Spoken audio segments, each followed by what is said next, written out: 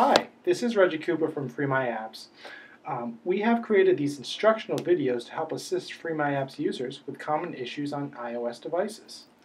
One of the reasons FreeMyApps users have trouble enrolling their devices is because their settings may be incorrectly set. To ensure your settings are accurate, please follow the following instructions. First, you will want to make sure your limit ad tracking is set to off. To do that, you'll want to first access your device's settings. Once there, you'll want to scroll down to the screen and select Privacy.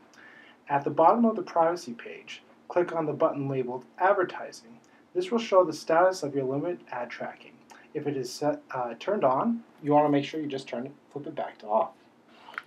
Next, you will need to turn your cookies in Safari on. Return to the Settings home screen and select the Safari button. Once in the Safari settings, you want to scroll down to the Privacy and Security part of the screen and select Do Not Track to Off. Next, select Never in your cookie settings. Lastly, you will need to turn private browsing off. Private browsing can be accessed opening the Safari app.